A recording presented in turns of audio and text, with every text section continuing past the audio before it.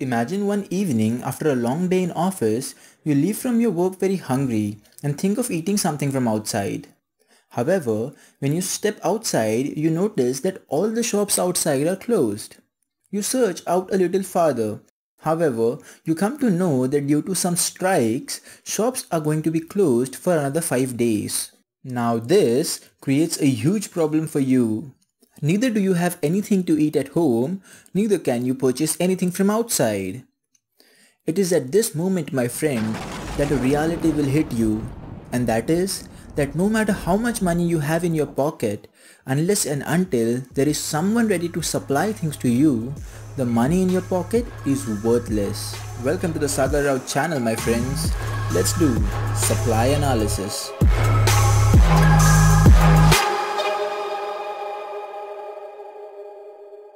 Total output, stock and supply are terms which are interrelated, hence many a times it creates confusion in the minds of students. Let's first understand the differences between them. Say there's a company which produces jams. Every day it manages to produce 100,000 bottles of jam. Now this is the total stock of the company. However, say due to machine error or human error, 100 bottles are destroyed and only 99,900 bottles are saved for that day. This is the company's stock. And out of the stock, the company might supply only that much quantity which is needed in the market. Say 90,000 quantities a day. I hope the distinction between total output, stock and supply is clear to you. Now imagine that you are the producer of the jam company. And let's say that your cost in producing one bottle of jam is rupees 50, but you sell one bottle for rupees 100 and earn a 50 rupees profit per bottle. At 100 rupee, you daily supply 10 bottles. But suppose one day I meet you on the street and ask you, how much quantity will you be willing to supply if people are ready to pay you 200 rupee instead of 100 rupee for one bottle? Your immediate reply would be 20 bottles. Why? This is because you say I will be able to earn more profit, and profit maximization is the prime motto of any business. Similarly, if someone is willing to pay you 300 rupee for one bottle, you will be willing to supply even more, say 30 bottles. For 400, even more. This, friend, is the law of supply. It states that higher the price of a commodity, higher will be the quantity supplied. And if you plot this on a graph, you end up getting an upward sloping supply curve. The law of supply is based on many assumptions. It doesn't hold true all the time. Let's look at certain assumptions and exceptions to the law of supply. Earlier we saw that the cost of producing one bottle of jam to you was rupee 50. However, say that you produce fruit jam and the cost of producing the jam keeps on changing as per the availability of all fruits.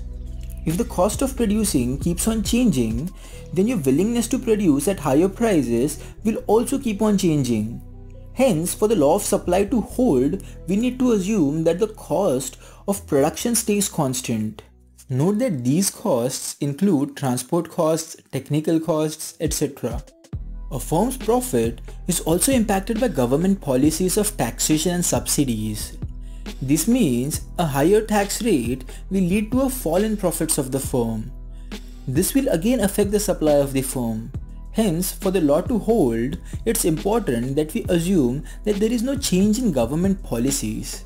Say you are a producer of firecrackers. You know that the highest demand for firecrackers is in the festive season like Diwali. So in the month of February, if I ask you whether you will be willing to produce more at higher prices, your answer would be, it doesn't make sense producing more now because there won't be any demand in the coming months for firecrackers. Here, you expected lesser demand in the future and hence were reluctant to produce. This tells us that we need to assume that there are no future expectations if the law of supply has to hold true. In real life, a producer generally produces more than one good. Say that a producer produces TV sets and mobile phones. If at any point in time he sees a rise in prices for mobile phones, he would be willing to supply more of mobile phones and hence start using most of the resources in making mobile phones. This will lead to a fall in supply for televisions irrespective of the prices of TVs. This violates the law of supply. Hence, we assume that the prices of other goods remain constant. Friends, the length of the video will increase drastically if I continue with the exceptions to the law of supply. Hence, I'll make another video on that. But I hope that you liked this video. If you did, then you know the drill. Do like, comment, share and subscribe. Until then, adios. Hasta la vista.